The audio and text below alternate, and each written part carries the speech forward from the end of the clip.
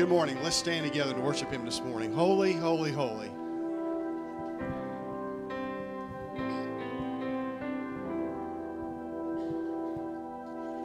Holy, holy, holy, Lord God Almighty.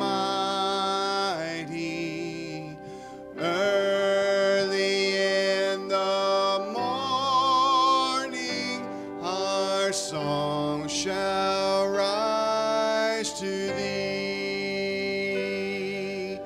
Holy, holy, holy, merciful and mighty,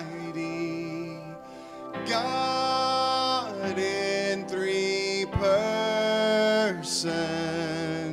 blessed Trinity.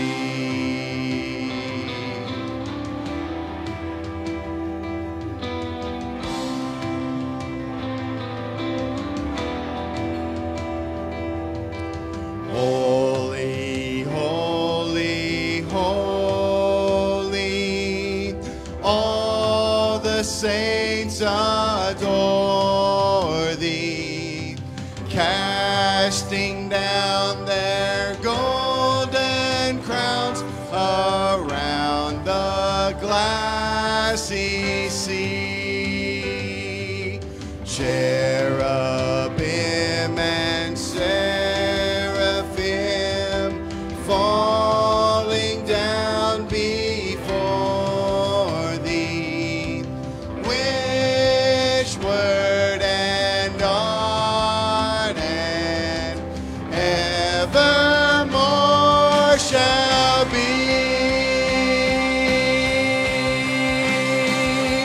You are Lord, you are Lord, you reign eternally. You are Lord God Almighty, my Savior and my King.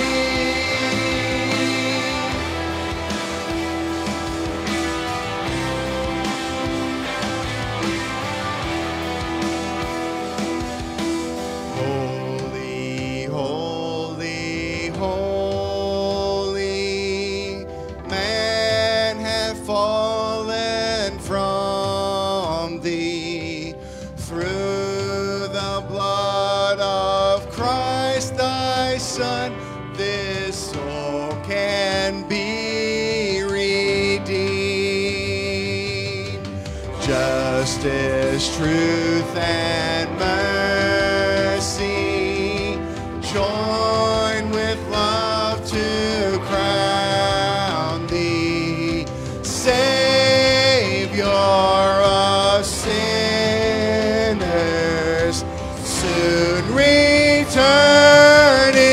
King. You are Lord, you are Lord, you reign eternally.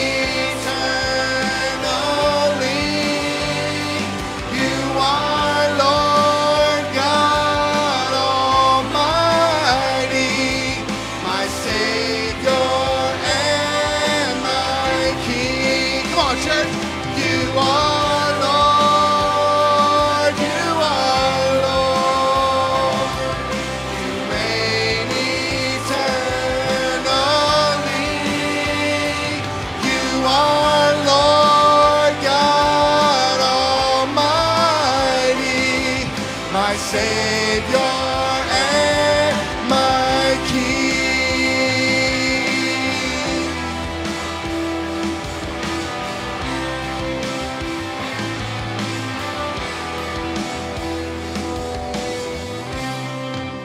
Lord, we thank you that you are almighty. You are over everything because you created everything. We are who we are because of you. and for no other reason. And for that reason alone this morning, we lift up our praise and our worship and our adoration and everything that we have for you, because we are created for this, to worship you, to praise you. We love you. Be with us during the service, Lord. May we give everything we have because you gave us everything you had. In Christ's name we pray. Amen. You may be seated.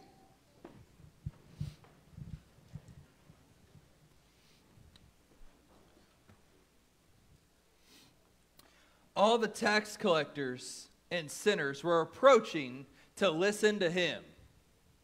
And the Pharisees and scribes were complaining, "This man welcomes sinners and eats with them." And Jesus replied to them, "It is not those who are healthy who need a doctor, but those who are sick. I have not come to call to righteous, but sinners to repentance. Everyone the Father gives me will come to me, and the one who comes to me I will never cast out. I have told you these things so that my joy may be in you, and your joy may be complete. This is my command: love one another as I have loved you. No one has greater love than this, to lay down his life for his friends. You are my friends if you do what I command you.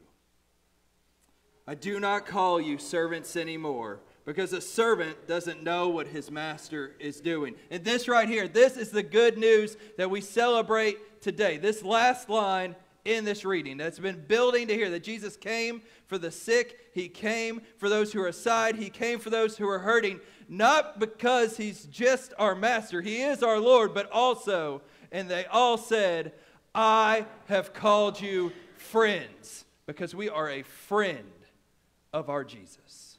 Let's pray. Father Jesus, today we are your friends. That is the radical nature of the gospel, that you are holy, holy, holy, Lord God Almighty, but also you have called us friends. Lord, we come before you this morning trying to keep in that balance, seeing you as both our friend and as our Lord. Seeing you as one that we are able to draw close to, but also as the creator of the universe. I pray that that dynamic would be captured in everything we do today. That we as believers, as your children, as those who walk alongside you, would still be able to worship you and lift your name high today through songs, through prayer, through giving, through the time in your word. Lord, don't let there be any distractions come upon us, nothing that could take us away from this moment. We are in this moment to spend it with you. Help us remain focused in that today. It's in your name we pray, Lord Jesus. Amen. Well, good morning. It's good to see y'all up in here today. It's also good to have you with us. If you are on Facebook or on the radio, welcome no matter where you are. My name is Brian. I'm pastor here at Hyattsville Baptist Church, and we are delighted to have you with us this morning for worship. We're so delighted to have you here. In fact, we'd like to connect with you more. If you're not currently a member at Hyattsville Baptist Church, we would love to help you join in with us and become a part of what God is doing here in Garrett County through Hyattsville Baptist Church. We got 3 ways that you could do that. One, if you're here in-house on our bulletin, we've got a little tear-off there on the side. You can fill that out, drop it in the offering boxes at the back of the worship center, and we will get that and be able to connect with you through there. Or if you would prefer not to do that, if you're not into writing this morning, I get it. It's still a little early. Maybe you're just not feeling it. Or if you're online or the radio, you can go to HyattsvilleBaptistChurch.com. Go to that Connect tab, fill it out, send it to us. It'll give us a little notification and help us know how we can get in touch with you, get you connected. We also, as we are on Facebook Live right now, if you hop in the comments, send a little message over. Brittany will be happy to talk to you in the comments if you happen to be on Facebook this morning. Of course, if you're here in person, I'm like looking around at y'all like you're on Facebook, but maybe you are, I don't know. But anyway, we've got an exciting morning of worship coming, and with that, Dan is going to come and lead us in that.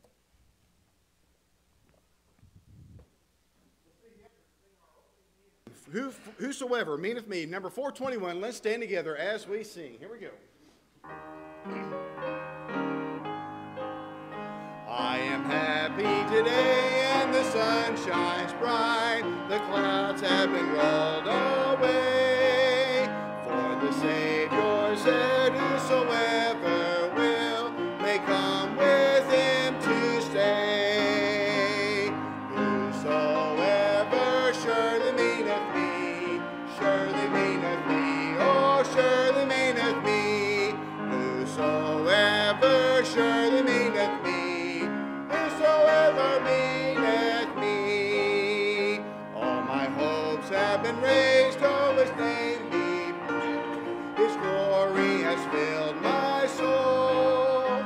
I've been lifted up and from sin set free. His blood had made me whole. Whosoever surely meaneth me, surely meaneth me, oh surely meaneth me. Whosoever surely meaneth me, whosoever meaneth me. We're going to continue on with the song. We've sung this before, and I love this song. It's really based out of Luke 6 when it talks about the man who builds his house on a rock. And because he built it on the rock, the storms came, and his house still stood. You know, this is a reminder. Pat Barrett wrote this song, and when he wrote it, it was a reminder to us that we can build our life on just about anything. We can build our life on our job, on our marriage, on our relationship, off carnal things of the world, off material things of the world. We can build our life on just about anything that we choose to. But if we build it on the rock, on Christ, it's going to see through everything that could possibly go on in our life. This is called Build My Life.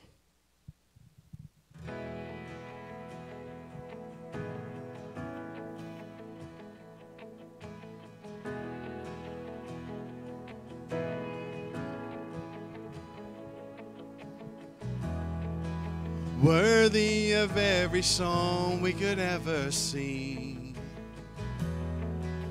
worthy of all the praise we could ever breathe, worthy of every breath we could ever breathe. We live for you, we live for you. Jesus, the name above every other name. Jesus, the only one who could ever save. Worthy of every breath we could ever breathe. We live for you. We live for you. Holy, there is no one like you. There is none beside you. Open up my eyes in wonder and show me who you are, and fill me with your heart and lead me in your love to those around me.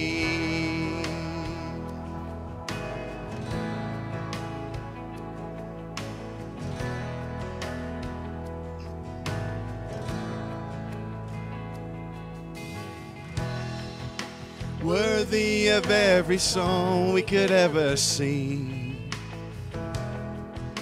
worthy of all the praise we could ever bring, worthy of every breath we could ever breathe. We live for you, oh, we live for you. Jesus, the name above every other name.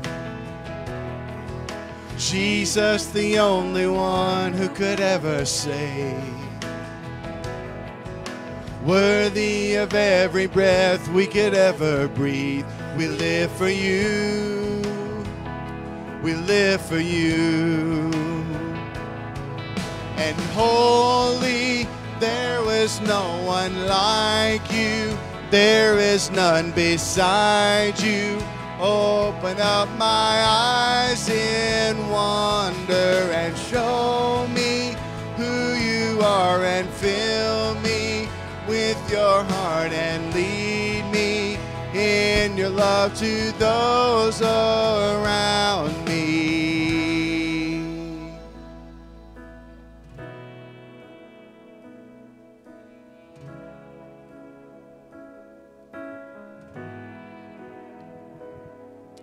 And I will build my life upon your love.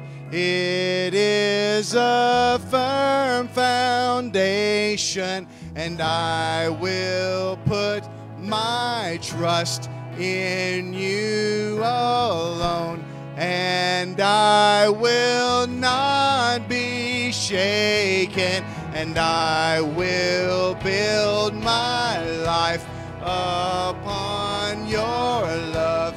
It is a firm foundation, and I will put my trust in you alone, and I will not be shaken. And surely there is no one like you, there is none beside you.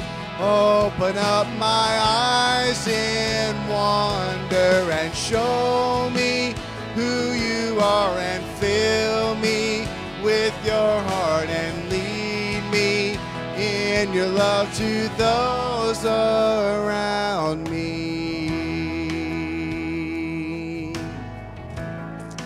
Be seated.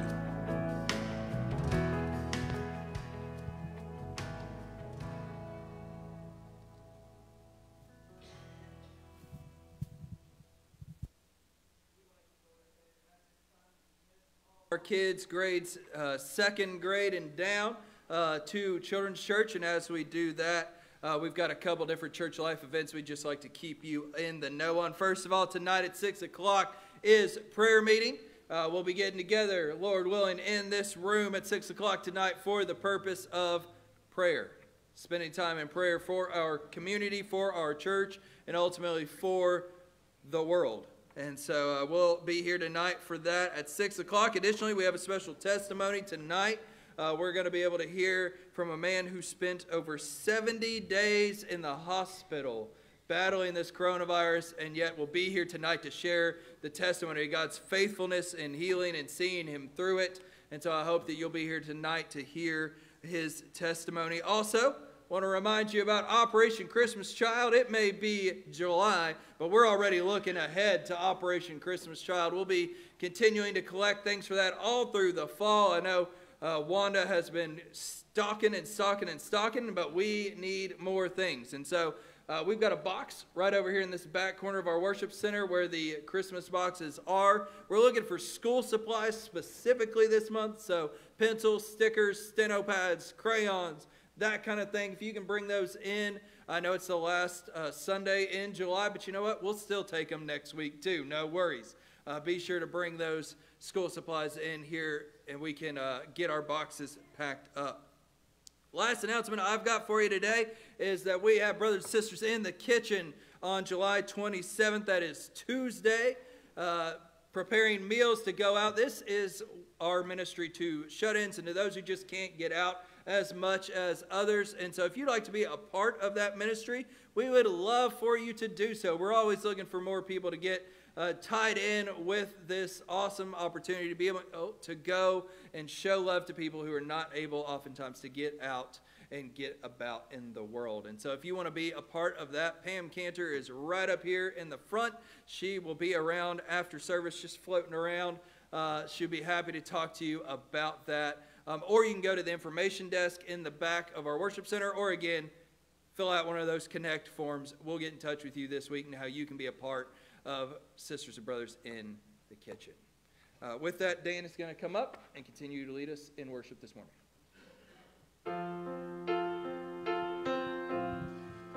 Before Brian comes and shares what God's laid on his heart, let's stand together and sing, "Is grace greater than our sin?"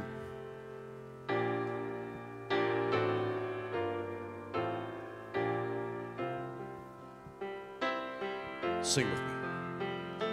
Grace grace, God's grace, grace that will pardon and cleanse within. Grace, grace, God's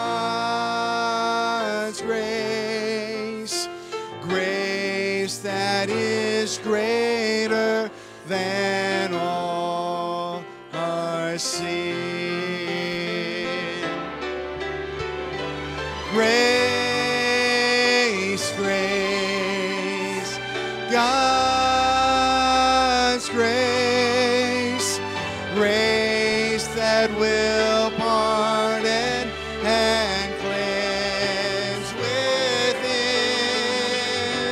Grace, grace, God's grace, grace that is greater than all our sin.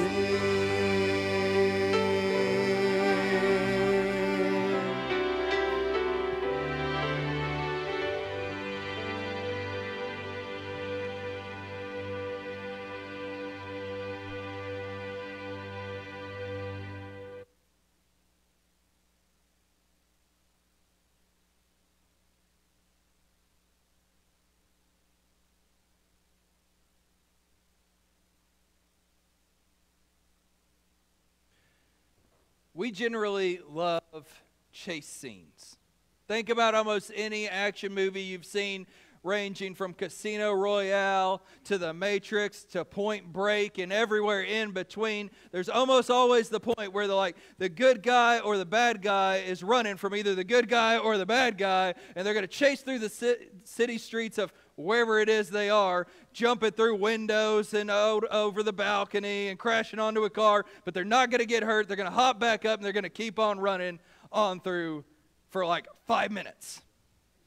Or, if not on foot, then it's in a car, and we've got Vin Diesel and his family, and they're going to take off, and they're going to be driving through the streets of whatever exotic city they're driving, or you're going to see, the good guys and the bad guys, and they're just going through, and they're taking off. And this has been a trope in media for as long as we can remember. I mean, even some of my earliest memories watching TV is of the Duke boys and the Bright Orange General Lee. They're going to go out. They're going to be driving real fast and breaker over and out, whatever.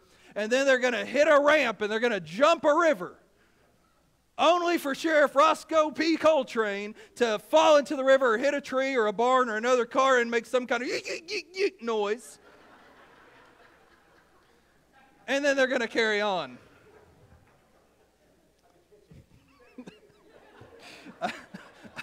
I definitely cannot do that again. We all love these kind of scenes, right? Like, they are heart racing. Even if we know how it's going to go, like in the Dukes of Hazzard, we know what's going to happen every single time. It's a matter of time before Roscoe crashes. Yet, we're still into it. We're still like on the edge of our seats, like, ooh, they going to get away this time? Yes, we know they are, but why? Why do we love chase scenes? Why are we just as excited when the Duke boys get away as when, the Fast and Furious franchise is happening to Johnny Utah's chasing down, whoever? Why are we into chase scenes?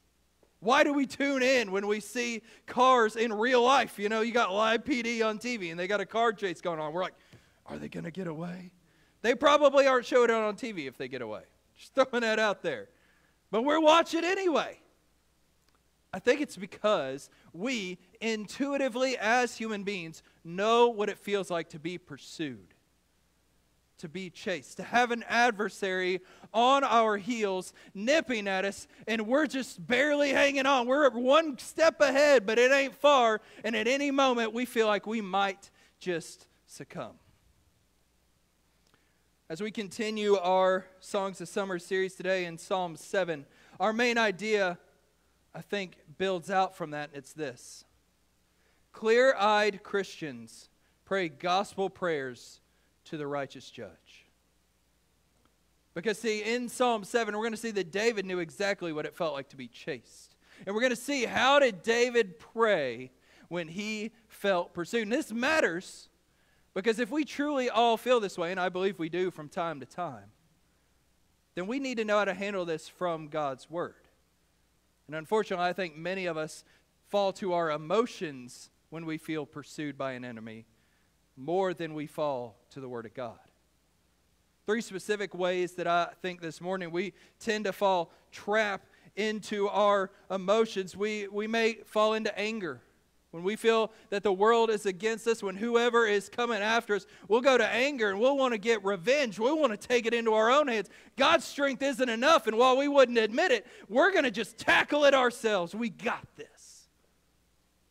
Or we may fall into shame and think that all the adversaries we're facing, all the difficulty we're working through is probably just deserved because we're awful anyway, and God hates us, and He would just as well have it that we just suffer and deal with that. Or perhaps anger and shame aren't where your emotions go. Maybe it's to fear, and you start to be concerned about who's getting what, who's getting you, who's coming after you. And so in your pursuit of safety and security, instead of looking to your shield on high, you end up falling into a consistent pattern of trusting yourself, or worse, the very enemies that are coming after you, trying to appease them in hopes that maybe you'll find some safety and security in that. We're going to look at all these things this morning as we get into Psalm chapter 7. And I hope that what we'll see is how we can handle this as believers. Psalm 7, starting in verse 1. Lord my God, I seek refuge in you. Save me from all my pursuers and rescue me, or they will tear me like a lion, ripping me apart with no one to rescue me. Lord my God, if I have done this, if there is any injustice on my hands, if I've done any harm to one at peace with me, or have plundered my adversary without cause, may an enemy pursue and overtake me. May he trample me to the ground and leave my honor in the dust. Rise up, Lord, in your anger. Lift yourself up against the fury of my adversaries. Awake for me. You have ordained a judgment. Let the assembly of people gather around you. Take your seat on high over it. The Lord judges the people. Vindicate me, Lord, according to my righteousness and my integrity. We're going to come back to that because that sounds sketchy. Let the evil of the wicked come to an end, but establish the righteous. The one who examines the thoughts and emotions is a righteous God. My shield is with God, who saves the upright in heart. God is a righteous judge and a God who shows his wrath every day. If anyone does not repent, he will sharpen his sword. He has strung his bow and made it ready. He has prepared his deadly weapons. He tips his arrows with fire. See, the wicked one is pregnant with evil, conceives trouble, and gives birth to deceit. He dug a pit and hollowed it out, but fell into the hole that he had made. His trouble comes back on his head. His own violence comes down on top of his head. I will thank the Lord for his righteousness. I will sing about the name of the Lord Most High. Let's pray, and then we'll dive into God's Word and build that main idea out from the text. Father God, we pray this morning as we come before your Word. I don't know what each of us are battling today. I don't know what kind of anger and shame and fear may be going on in our lives. I don't know what kind of enemies or battles we may be fighting personally. I don't know, Lord, what each of us are facing today. But here's what I do know. Your Word speaks to that. Your Word always speaks to our lives, no matter what emotions we feel, no matter what circumstances we face, no matter what pursuits we may be in the midst of. We know your Word speaks to that. And so I pray this morning that anything that's of me, anything that is just Brian talking, Lord, let it be forgotten. Let it be like dust in the wind. But I pray that whatever comes from you, Lord, that would build up your body, that would lead people to be closer with you. And Lord, maybe even today, someone may come to know the goodness of the gospel, may come to know salvation today through your word and join your family for the first time. It's in your name we pray, Lord Jesus. Amen. So we're going to build our main idea this morning, starting with clear-eyed Christians pray. And we're going to find that in verses 1 through 5, because this passage specifically, you may notice at the top of it, it may say something really long word of David. That word, I looked it up, it's shiggaion. And what a shiggaion is a type of song in ancient times that is centered on kind of mournful, sorrowful, or wildly passionate vibes. That's vibes. It was not in the dictionary. That's me adding that in. But y'all know what I mean. This is an emotional psalm, and you can tell when you read it, right? Like if we read this, Lord my God, I seek refuge in you. We're not capturing the feeling in that prayer. Nobody is facing the difficulty that David is clearly expressing, being like, Father God, enemies are all around me. No, we're like, God, there are enemies everywhere, and that's how David feels. In fact, it says that he sang to the Lord concerning the words of Cush, a Benjaminite. Now, we don't know who Cush is. Cush is usually just a stand-in in Hebrew for like darkness or evil or something of that like. It could be Shmi, who was this Benjaminite that did not like David, curses him later in life. It could be King Saul, who was of the tribe of Benjamin and tried to, spear David to the wall and that kind of thing. It could be some other rando dude we don't know. Here's the point. It doesn't matter who it is. What matters in this psalm for us today is that David was being pursued by his enemies, and this is the prayer he prayed in that, and that is the prayer we are looking ourselves to pray. And so we see, first of all, in his prayer that he's praying for salvation from his enemies. Lord my God, I seek refuge in you. Save me from my pursuers and rescue me, or they will tear me like a lion, ripping me apart with no one to rescue me. Have you ever felt like that? Have you ever felt like you're just going to be dragged away by the lion prowling in the woods? And that maybe a coworker at work is just not fond of how you do things, and they've got a different way, or they're so focused on their own advancement that they're willing to bring you down in the process. Or maybe the neighbor next door doesn't like when your dog comes over and digs up her hydrangeas, and so now she's mad at you. And her husband gives you the side eye every time you come out, and you're just waiting for the day that he comes over there and has words. Maybe it's even within your own family that you feel that there are heads butting, and that if you just say the wrong word, just got you like a trap. The Bible says that we know that this is a broken world, and that means not just that out there is brokenness, but in our relationships with other people, there is brokenness. And sometimes there are people who are just gunning for us. Sometimes, Jesus even says as believers, we are going to face persecution. That you just write it down. Like, we don't need to look for persecution under every bush. And sometimes in the church we do that, and we're like, anytime anything isn't to our liking, we're like, persecution. But we also know that it is a real thing that believers face. We face opposition as Christians. And if you don't know how any of that feels, and you're like, nope, I have never been pursued, all is well in every relationship I have, and everything is great, first of all, you're probably lying to me, but that's okay. Secondly, even if everything in your life has always gone perfect, we have a greater enemy who is constantly prowling like a lion, according to 1 Peter 5, who is looking to destroy us. That, in fact, is our true enemy, according to Ephesians 6, and it's not another human being. We oftentimes in the church want to view the world, put quotation marks around that, the world, whatever that means, as the enemy. But Ephesians 6 says that our enemies are not flesh and blood, but truly are the rulers, the authorities, the powers, the principalities of this age. It is the devil and the forces of darkness who are constantly working to bring God's people down. That is our true enemy. We are constantly facing enemies of a spiritual or physical or both persuasion. And we need divine assistance to defeat it. But here's another reality. Is as we are facing enemies, as we are facing those who are wronging us, as we are facing the adversary, the devil, we know that we are not perfect in resisting him either, are we? We are not perfect in our relationships. We are not perfect in every conflict. And in fact, more often than not, when we find ourselves in conflict with other human beings, it's at least in part our fault and theirs.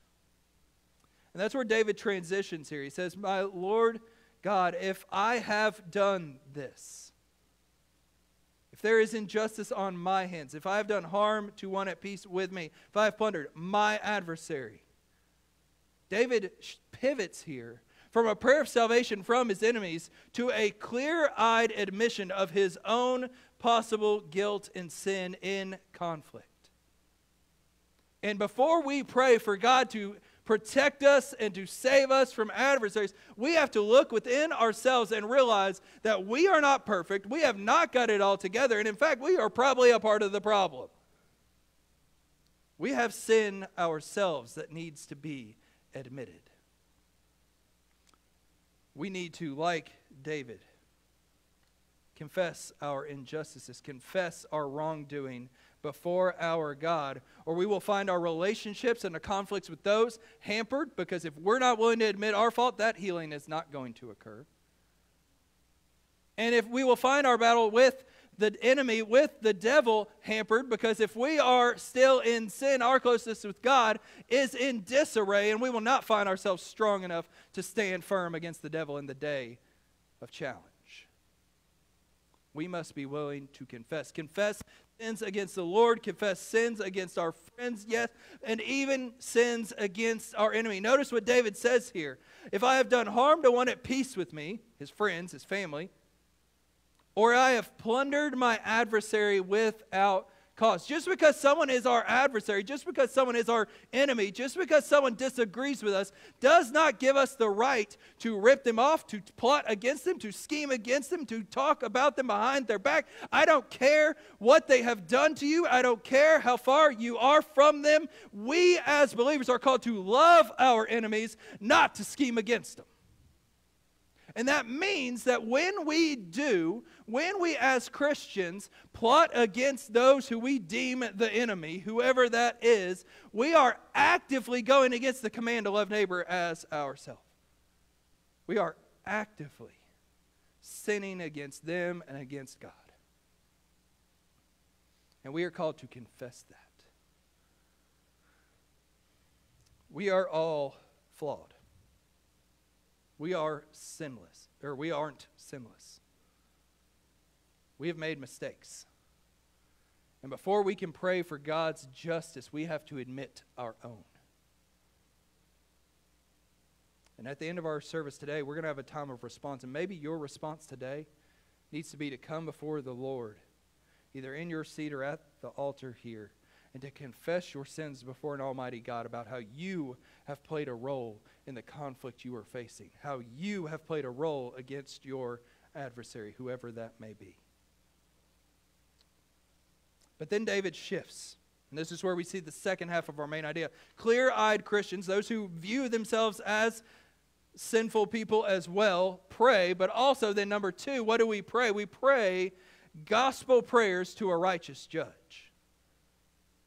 David transitions here in verse 6. He says, "Rise up, Lord, in your anger. Lift yourself up against the fury of my adversaries. Awake for me. You've ordained a judgment. Let the assembly of people gather around you. Take your seat." Sounds like a court case, right? It's almost like David's like, "All rise. We are now in the courtroom of the Lord God, Yahweh of the entire universe, of which He created, and court is now in session. The people of God have assembled, and we are now here to hear the case." It's like the opening of Judge Judy or something. And in this moment, David shifts, because listen to his prayer in verse 7. After the people have gathered and the Lord has taken his seat up on the bench and he's ready to judge. And he says, "The Lord judges the people. Vindicate me, Lord, according to my righteousness and my integrity." He's praying a prayer of innocence. for the Lord to declare him innocent. But we know in the previous 3 verses, he ain't innocent. He just acknowledged that he may have some role in his conflict. And it doesn't take a whole lot of reading your Bible just to know that David wasn't innocent. And furthermore, even if he was, you and I both know that we ain't. How could we pray that prayer? Well, David continues, and he continues in the way that I believe we all can pray a prayer of innocence, and it's by praying the prayer of the forgiven. David then in verses 9 through 11 throws himself onto the Lord, and he says, the one who examines the thoughts and emotions is a righteous God. And he trusts that the one who examines our thoughts and our emotions, the one who knows all, the one who knows our rights and our wrongs, the one who knows the times that we do wrong and the times that we do right, the one who knows when we have gone astray and when we are living in holiness, we put it all before him to determine, and we trust that he's going to take care of things in the time to come, including our own righteousness and integrity. We are not righteous before God because of ourselves. We are not righteous before God because we've got it all together and we're awesome. We're a member of a church and we go to Sunday school. No. We are righteous before a holy God because Jesus Christ was righteous before a holy God. Jesus Christ died on a cross and took the wrath of God for us. And Jesus Christ rose again to give us new life and to give his righteousness to us by grace through faith in him. That is how we are righteous. We are not righteous before the righteous judge of the universe because of anything we have done. If anything, we've done everything we could to be declared guilty. And yet in his grace and in his mercy, Jesus made the way to where me and you could be found righteous, could be found holy, could be found pure, could be found forgiven of sins, could be found innocent before a holy and righteous judge. So how do we pray the prayers here? We pray these prayers because we trust that God has got this, that we don't. It's also why we can handle our enemies as well, because it's not on us. We're not the ones figuring it out. If it was up to us, we'd be facing the wrath of God, and so would everybody else. That's not up to us. What we do is we trust God to handle us. We put ourselves before an almighty God. We throw ourselves against his grace and his mercy, and then we give him all of our situations as well. We trust the Lord. If he handles divine wrath to our enemies like that, that's up to him. If he chooses to show grace and mercy to them, that's up to him. He's the righteous judge. We are nothing but the plaintiff bringing our case before him. So often we like to think that we should get to call the shots. We're not on the bench. We're not the judge. We bring our situations before the judge and he rules as he pleases. And we trust that he will do what is good because he is good. He is our shield. He is righteous. And that's why we also must pray, not just prayers of the innocent, prayers of the forgiven, but also prayers of the repentant. That if we have been forgiven of sin, then we cannot live in sin any longer. And verse 16 says that if anyone does not repent, if anyone does not turn from their sins, then there is judgment coming their way.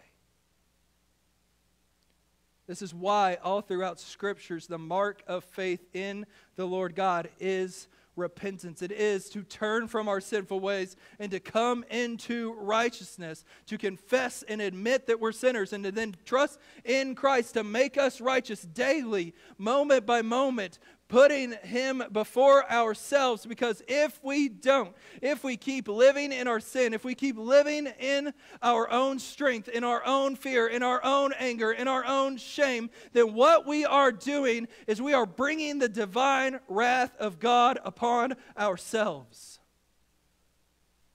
And he is sharpening his sword, he is stringing his bow, and it is ready. And we will deserve every ounce of it. It's graphic. You start reading passages about God sharpening his sword, putting fire on his arrows. You read verses 14 through 16. It is graphic. It's also honest.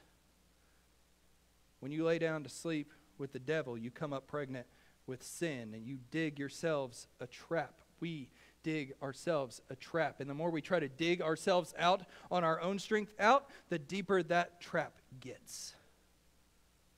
It is only by trusting in the righteous judge, trusting in his Son, Jesus, trusting in the strength of the Spirit within the believer, that we are able to walk with Christ daily. Any dependence on ourselves only brings misery. And that is why, last of all, we pray the prayers of the thankful. Verse 17, it's kind of abrupt. He goes from these prayers of save me, Lord, the lion's going to get me, everything is bad, to then he prays a prayer of, rise up, Lord, because I'm innocent, because I'm forgiven, because I'm repentant, because I'm trusting in you. And then the last line, after he talks about violence coming down on somebody's head for not repenting, he goes, I will thank the Lord. Hello. But it makes sense, does it not? That if we are, in fact, sinners who have been declared innocent and forgiven and are repentant because of the goodness and the grace and the mercy of the Lord Jesus, our only natural response would be one of thankfulness. Our only natural response would be one of prayer, would be one of glory, would be one where we thank him for our righteousness, which he gave to us, where we thank him for the mercy, where he withheld his wrath, where we withheld his sword and his bow and did not pour the punishment out that we deserve, where we thank him for the grace we have received, that he has declared us innocent, that he has declared us righteous, that he has declared us forgiven, not because of us, but because of his overflowing love and mercy toward us. We sing and we praise and we lift his name high, and we go into thanksgiving because we have a mighty Comforter and Lord God above, who is the righteous judge, who is our Father, who is our wonderful, holy, holy, holy God Almighty, and yet he cares about me and you and brings us into new life. We sing and we thank him for that. And if our response to this psalm is anything other than throwing ourselves before the name, before the character, before the goodness of our God and being thankful, we're not paying attention to what we have dodged by his grace. We're not paying attention to the wrath we deserve. And so today, know this, Christian. You do not have to fear your enemies anymore. You have admitted that you're a sinner. You have admitted your role. You have admitted your failure before a holy God. And you have turned from that as a repentant believer. You have trusted that he has made you innocent, that he has forgiven you, and that he has welcomed you into his family. If you will trust him with that, that means you can trust him with anything else you are facing today. There is no enemy, there is no adversary, there is no devil in hell who can stand a chance before your God. If you trust him with your life, trust him with the rest of it. Stop running. Stop the chase. Stop the fear, stop the shame, stop the anger, and trust in a God who is big enough to handle everything you face today, tomorrow, and for the rest of the days to come. Will you trust him? And will you look to the righteous judge? Let's pray. Father God,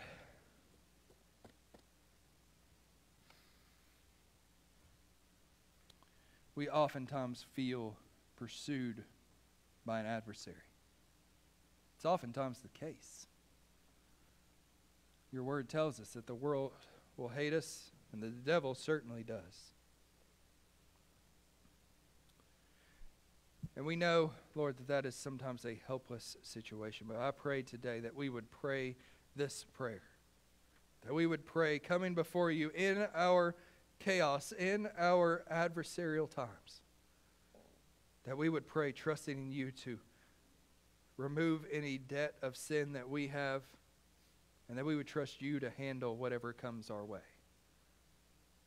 bringing all of our cases before our righteous judge, the one who has shown us grace and the one who has shown us mercy.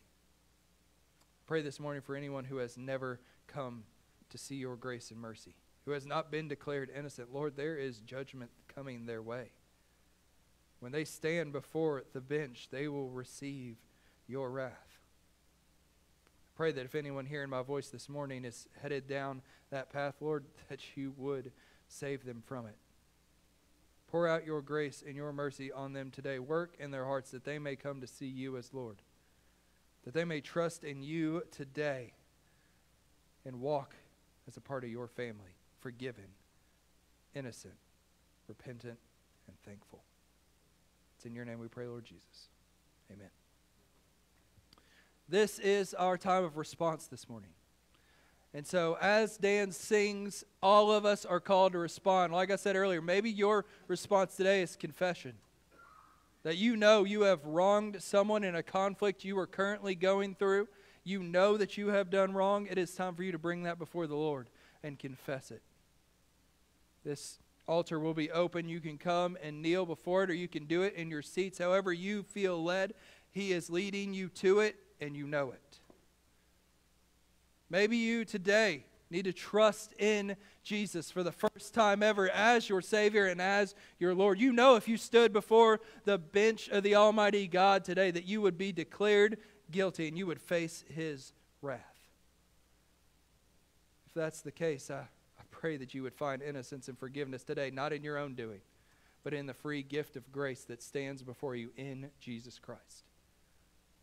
If you want to talk to someone about that, I'll be down front, or we've got a prayer room in the back. If you don't want to come down the aisle, I understand. But don't leave here today unsure of where you stand, unsure that if you were ushered into the courtroom of the Lord, that you would know where you are. If you would like to talk to someone about baptism in response to salvation, maybe you were saved, maybe you're a part of God's family, and yet you've never been baptized. We'd like to talk to you about that. Let's set that up. That is the first step of obedience. Maybe you've been baptized, but you're not yet a member of a church. This is the day. We are called to be a part of one body together.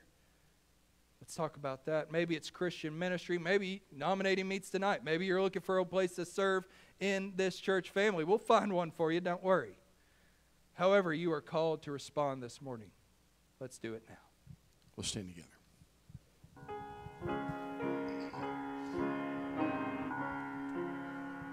Take my life, lead me, Lord. Take my life, lead me, Lord. Make my life useful to Thee.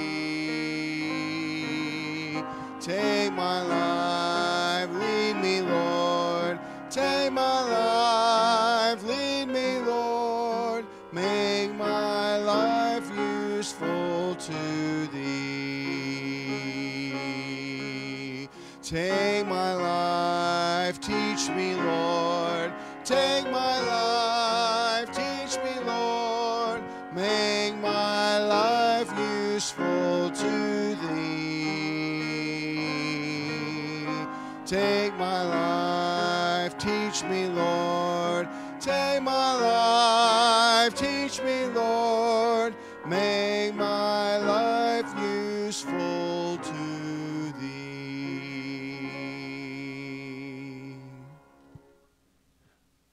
We want to thank y'all for being here with us this last Sunday in July. Can y'all believe that? Summer is almost over.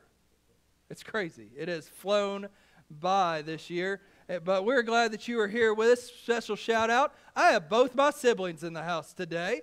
And so excited to be able to have both my brother and my sister and their families here with us this morning worshiping. That is not something that happens when half your family lives in Louisiana. So thankful for it today. And before we close out, Miss Annie Tilley wants to come up and just share a little testimony and word that God has laid on her heart this morning.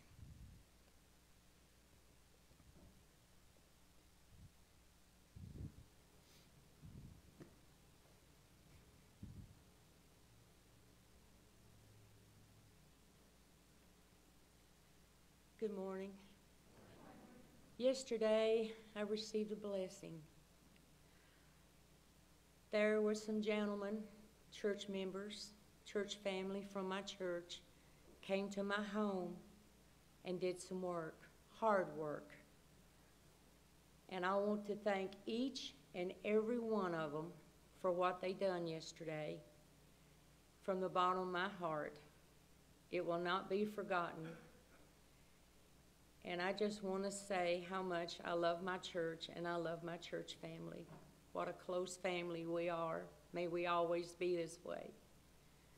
But as you know, my husband, he is still in the hospital, and they are working with him. The second leg to be amputated is August the 18th, which is another ordeal that's going to be in our life, but I do know that the Lord will be there. Without him, we couldn't have made it this far. So thank all of you that came to my house yesterday, and thank you for what you done for me.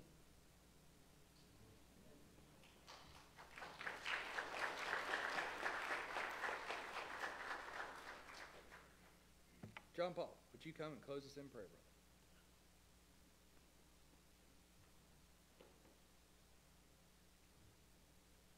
Let us pray.